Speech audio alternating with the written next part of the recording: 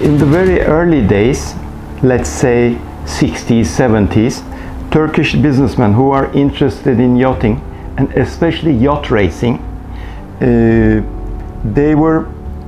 had this passion. They were trying to follow what's happening in the world of yacht and yacht racing. Turkish industry improved hugely over the years. First of all, it's grown massively. Flexibility, high technology, quality, and speed. Four of them are right now in our, let's say, work definition. We are working to provide these four issues in the same time.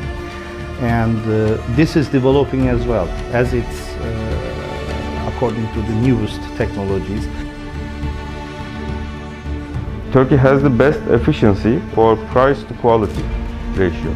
Apart from that, we have engineers, we have good technical people, we have a huge sub-industry in Turkey, and we can solve any shipbuilding problem in Turkey very fast. Since more than a decade, to make the ships greener,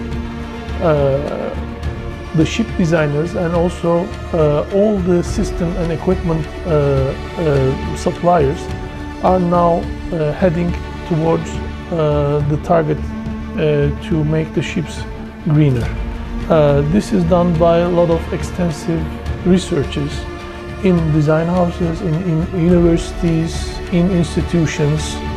We have designed several ships, we have built several ships. They are in operation and a very big success, and now we have very good relationships with Western countries to develop together some projects. Even we have a couple of different cooperation agreements with Norwegian, UK and Netherlands companies to develop together some technological marine applications such as zero emission vessels and ESS projects.